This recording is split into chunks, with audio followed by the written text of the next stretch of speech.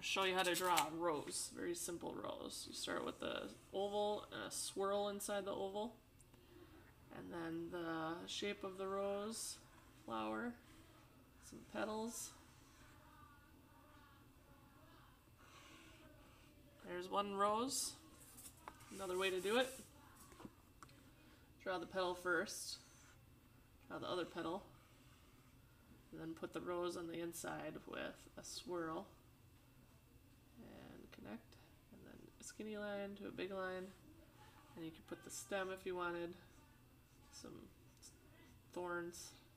Don't have to though. Alright, another way to draw a rose is with the petals. So you start with the swirl on the inside like this.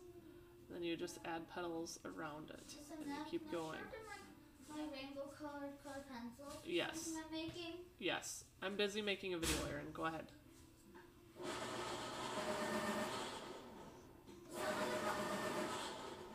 Some of them are sharp. I'm just bringing them down so that way they're all get sharp. So that way I don't have to come down here more often than I. Okay.